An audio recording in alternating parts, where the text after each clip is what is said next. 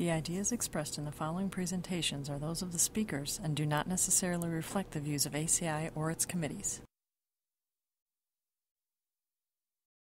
ACI web sessions are recorded at ACI conventions or other concrete industry events and will be made available for viewing free of charge for 1 week. Thereafter, they will be archived on the ACI website or added to ACI's online CEU program, depending on their content.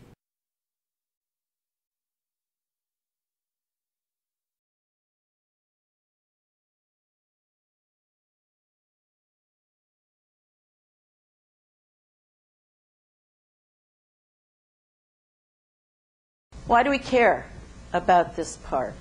This slide, in case you aren't already convinced, is supposed to be convincing you about how extraordinary this concrete is. And it is extraordinary not only for the quality of color, design, what they were able to accomplish. I don't know how many of you have been involved with precasting, but gee, that's pretty amazing. But also, remember, this stuff is 80 to 100 years old. So when we started working on this park, we were just beginning to move into this restoration of mid-century modern and the modern stuff, and a lot of that stuff was early concrete, and there were major problems. Okay, so this is going to be the what to look forward to. This is the lecture. So I'm going to do scene setting for this park. How did this park come to be here? Why did this park come to look like this? And so forth. So I'm going to start with geology. My son always accuses me of starting everything I say with the Russian Revolution, but this time I'm going to go back even further to Pangaea and 450 million years ago. But I'm going to try to speak fast.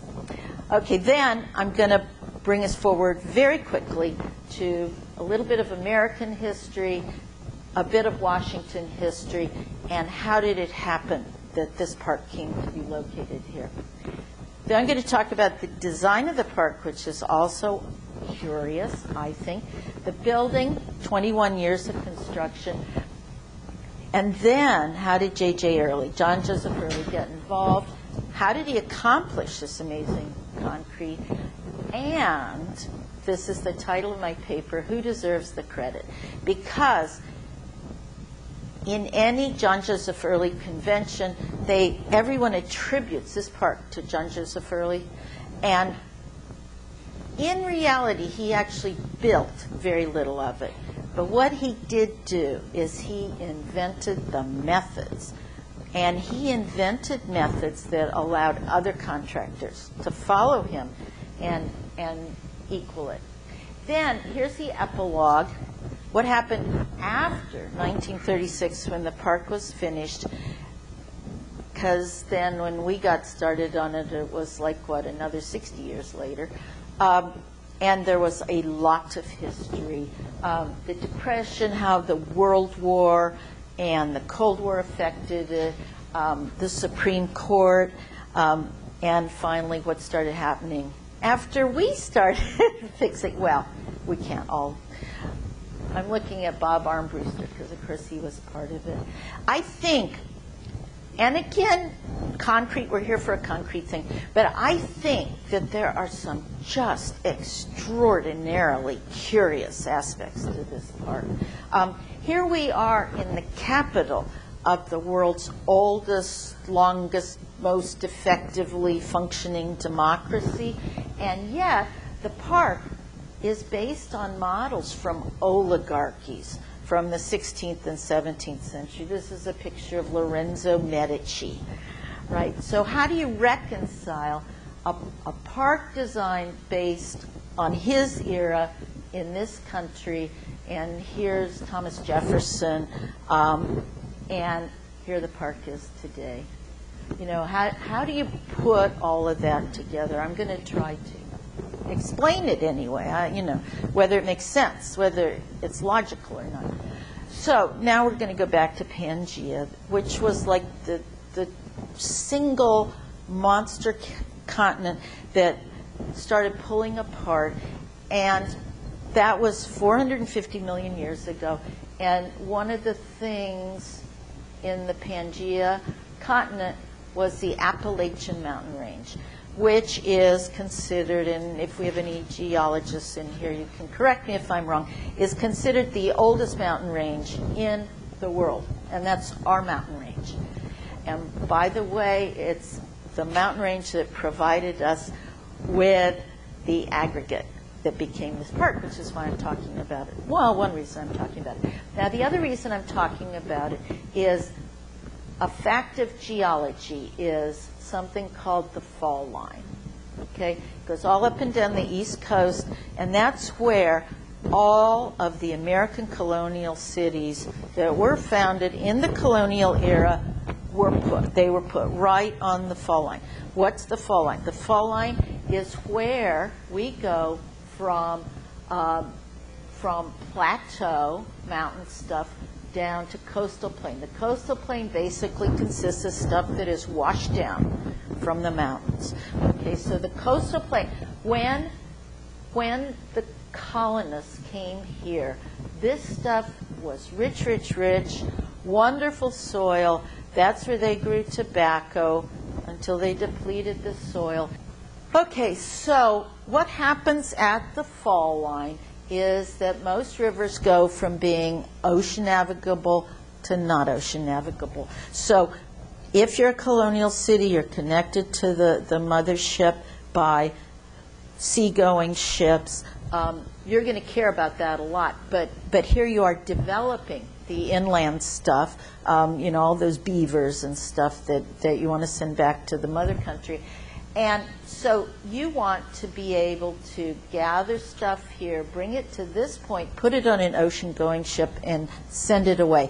And it may be sending stuff from Boston to Georgetown to New York to Philadelphia, whatever. It may even be colonial connections. So the fall line, there we are, the fall line. Philadelphia, Wilmington, Delaware, Baltimore, Maryland. Us, which was Georgetown and Alexandria, were two port cities here before the city. Richmond, Petersburg, Raleigh, and so forth. So fall line, Atlantic coastal plain. That's why the city is here.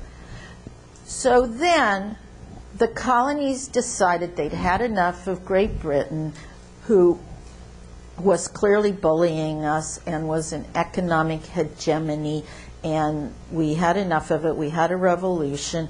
We won. Then it wasn't immediate. We had the Constitutional Convention after the Articles of Confederation or whatever. And the Congress was meeting in Philadelphia, and there were a bunch of soldiers who had not been paid for their work in the Revolutionary War. And they came to Philadelphia and they asked for their money, apparently in a fairly aggressive way. And the city of Philadelphia, there was no federal armed forces to protect the Congress people. The city of Philadelphia didn't do as much as Congress thought they should. So they decided they wanted their own city where they could control defense of themselves. This is all about themselves. And they wanted a federal enclave. So negotiate, and it was all camel stuff, the North and the South and who owed money. And they decided on this location, somewhere between the North and the South, a new city, it was going to be federal enclave. Maryland and Virginia were prepared to give them some land. They wanted it on the Potomac River, and they let King George select the location, except he wasn't King George. He could have been King George, George Washington. He was such a hero. He was so important to the young nation. And guess what? He grew up 10 miles down the river. He knew this area extremely well. And George said, how about right here, right at the fall line of the Potomac, it's just a little below the falls, But we'll get into that. Or we won't get into it. Anyway, so he picked this location. And then there was this guy, Pierre Charles L'Enfant. And L'Enfant wanted to be called Peter because he was so committed to the United States. He came over here from France to help out in the Revolution. He designed fortifications for George Washington, which is how Washington knew about him. George said, he'll do. Let's get him to design the city. And L'Enfant was happy and indeed rose to the occasion. So L'Enfant was a man with a vision. And this is another little sub-theme here, which is about design, a series of designs that affected this site. L'Enfant was the first to affect it. And he had a vision about a capital city. Thomas Jefferson actually did a scheme for the city, for the capital city, that would have put the entire capital right here. He imagined something not unlike the historic city in Virginia, where we go for Williamsburg, thank you. Just something tiny, a provincial capital, as it were. But L'Enfant, genius, he said, this country is going to go somewhere, and it is going to grow into something that we can't even imagine. And so he laid out a huge city relative to what we needed at that point. And that was this. And this line here, this funny line, basically over here, this is the fall line.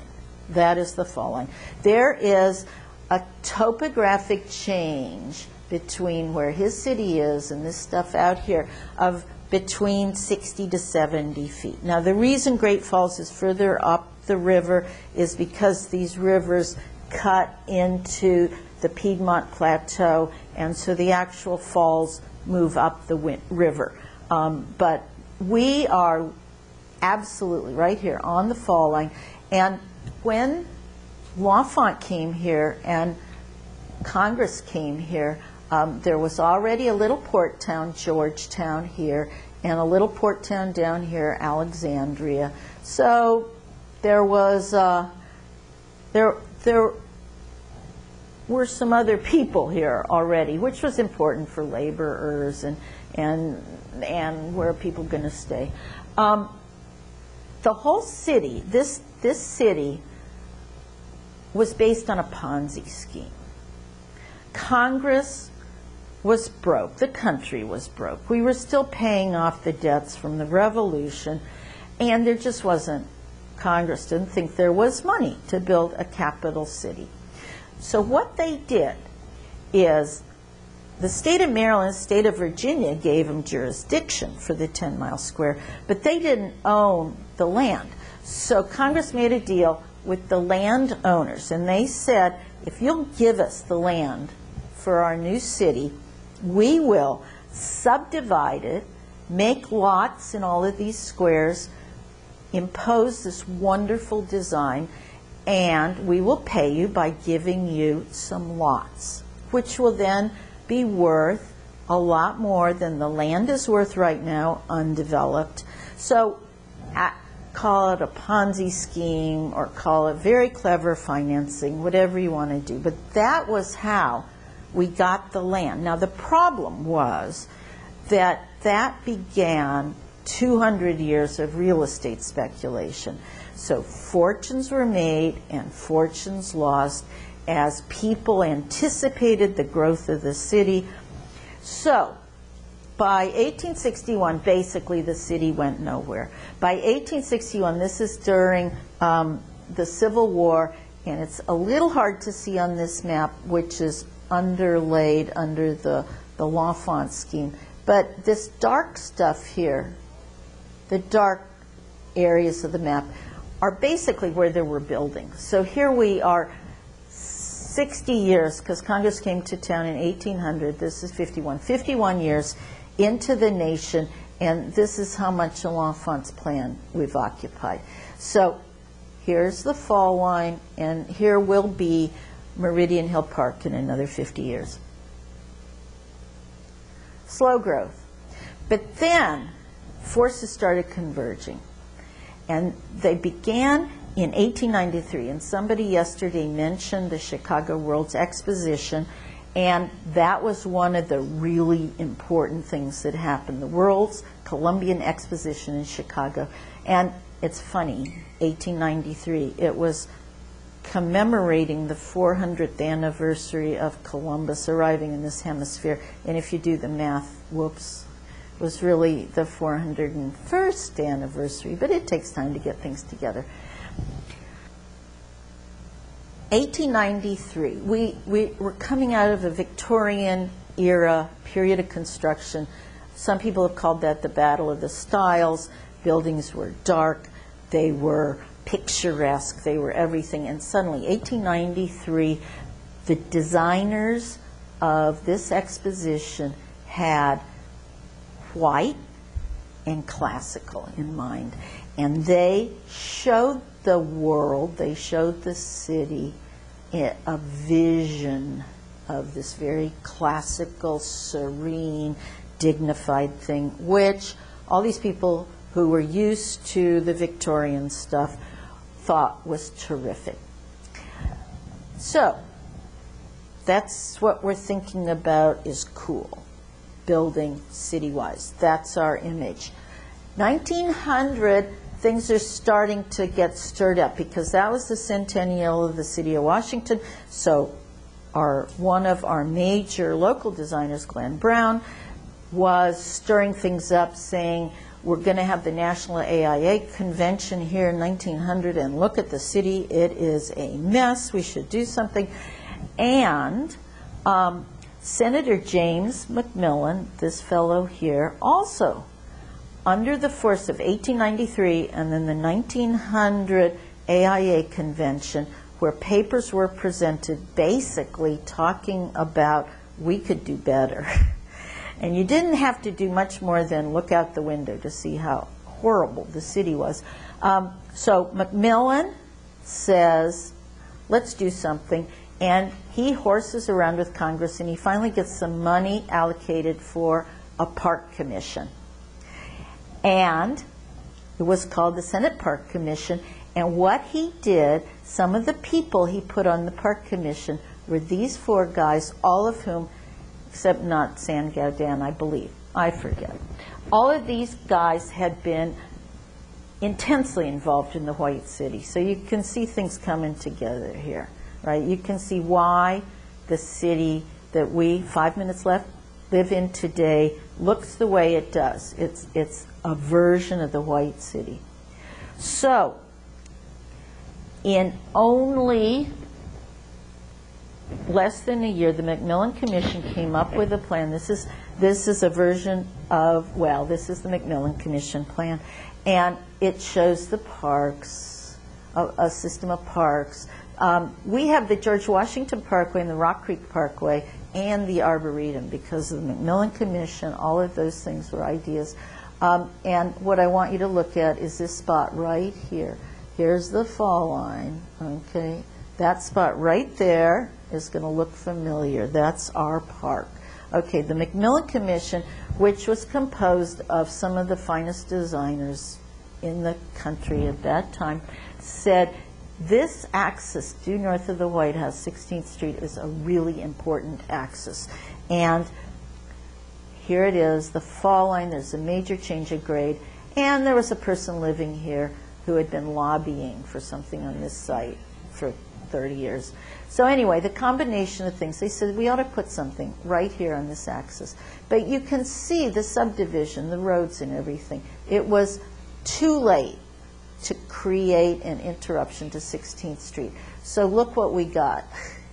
We got this little area here, eventually, right? There you go, fall line.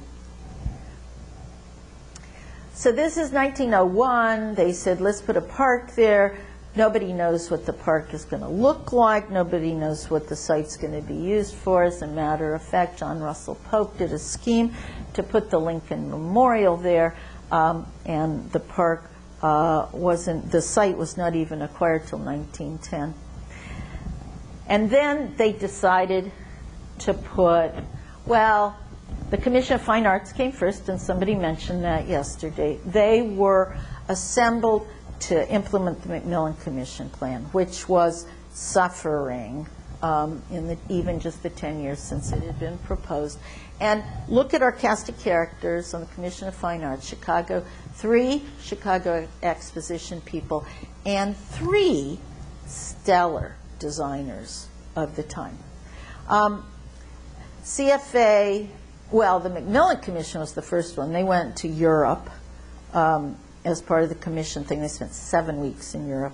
CFA went to Europe in 1914 to look around, and then Peaslee, who designed the park, went in 1914 to look around. But are we wondering how come stuff from the Medici era ended up in our park? Well, this is an image from the Macmillan Commission report, and look at this. This was proposed, it was never executed, but this is what they wanted. Look at this fountain. Does it look familiar? This is in our park. So you can get a strong idea of why. They hired somebody named George Burnap to design it. And he worked in the park from 1913 to 1914. This was his design. And I look at this design, and you can see the bones of the current park in that design, but it's sort of one of everything. It's way too much stuff going on this 12-acre site. And again, here's the fall line. And when you go to the park, you'll see that there's a 40-foot drop there's a 40-foot retaining wall. There's a 40-foot exposed aggregate concrete retaining wall, which any of us would be proud to have done 60 years from now. It is fantastic. It is in great shape. Burnap left, and Horace Peaslee, his assistant, took over from Burnap after 14. This was the approved design for the park by CFA in 1920, and this is as it was built. So we've got the park. Now, 1 minute. Oh boy. CFA, Burnap, Peaslee, all of these guys wanted a park made out of stone, but they just couldn't afford it. This is what they wanted, right? Couldn't afford it, not enough money. How are we going to do it? So they said, let's try it in this new material. This is an early design of some of the 16th Street walls looking like stone, you see. This is all stone broaching and the stuff you get from stone tools. Couldn't do it, so they cast a mock-up. They cast a mock-up, and they had stucco on the middle to try and get something going on. And they all hated it. They just hated it. They said it was monotonous, muddy, far from thrilling. So they hooked up with John Joseph Early, who said that he thought it was kind of an accident that he got involved in the park because he was doing this work on stucco, and they were all still thinking about a stucco surface applied to the concrete. But he took it a lot further than that. And from yesterday, you've learned a little bit about him. Considered himself an architectural sculptor. And it's interesting because all these guys were talking about the concrete as ornamental. And yet, we have a 40-foot retaining wall. It was so much more than that. So here's what they wanted. They didn't want drab gray. They wanted color, and you now know how we got that. It's from bits of the Appalachian Mountain Range that were washed down the Potomac River. They wanted texture. They didn't want monotony.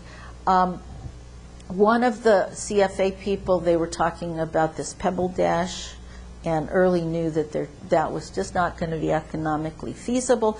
But in stucco, there's something called rough cast, where the aggregate is in the stucco. And so basically, that's what we've got. So this shows you some of the texture, and of course you can see the color. And then there's this huge breakthrough that he made today, and when I was in college, we talked about uniform grading. For concrete, it was standard. Early said we need little aggregate and big aggregate to get this. And so here was what he did. And that is step grading, or let's see, gap grading. Somebody called it gap grading. Then they yanked the formwork when it was still green and scrubbed it. So they called it scrubbed concrete. Now, I know I'm out of time, but let me just tell you how they poured these things. This is a piece of the 16th Street wall that Early was in on. And the way in this wall, this section, you see there's one kind of aggregate and texture here, and there's a different one here. And over here we go big aggregate, fine, big, fine. How the heck did they do that? And the way they did it, this is one pour. This is one pour. So what they did is they had the formwork, and they put in a metal divider. So here's the first pour. These dotted lines are cold joints. So there's the first pour. Then they dropped this divider in. And meanwhile, over here on the other side of this divider, same pour, because what they did is they poured sections of the wall, a section of the wall and a pier. So section with pier, then section with pier. So this is monolithic. And over here they're pouring big aggregate, little aggregate, big aggregate, little aggregate. So after they get to this point, they put this divider in and they pour little aggregate and big aggregate. And here's a cold joint. Then they slide this thing out and they pour little aggregate. And then they pour big aggregate. So, and this is one of the simpler mini aggregate pours in the park. There are some other ones that are just incredible. You have to see them to be believed. Another thing he did, really quick, which was talked about yesterday, was extensive use of mock-ups. And there's a major lesson for us here. Here is one of the 1914-16 mock-ups, and here's a piece of that same wall. 100 years later, extensive use of mock-ups. See, here they're mocking up. This is the 16th Street big retaining wall, and here's the low retaining wall and the high retaining wall, and they're trying to get a grip on how to cast those balusters. They did off-site casting, whereas Early, by 10 years later in his career, is way a precaster. At this point, he is very much working on-site. But I think this may be where he started developing some of these techniques that he did for precasting. And so here's a summary of the process, the step grading. He placed wet mixes. To get them into the little cracks and stuff. And then he did all this stuff to get the excess water away, which, as Bob told you yesterday, we couldn't do in our reconstruction. He did this amazing formwork stuff, early form stripping, the scrubbing. Then they would keep the stuff moist, so there was slow curing. And then there was the off-site stuff, where there's a lot of literature talking about what he did with that, with newspaper and stuff like that, to make a wet mix to fill the mold and then get the water out of there fast. Now, who gets the credit?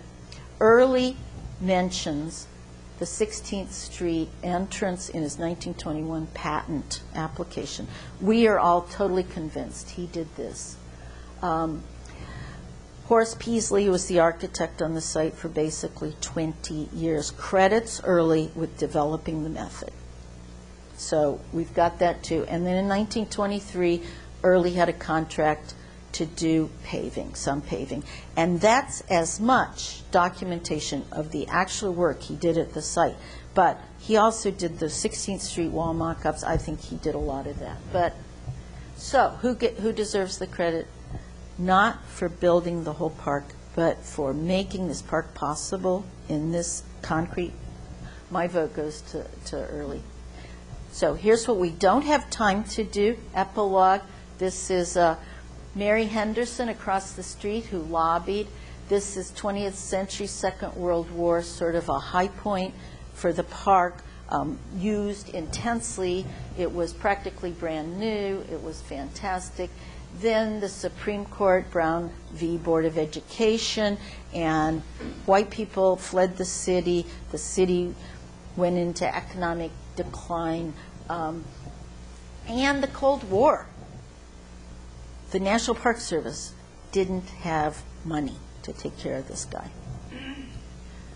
And so this is what, look at the graffiti.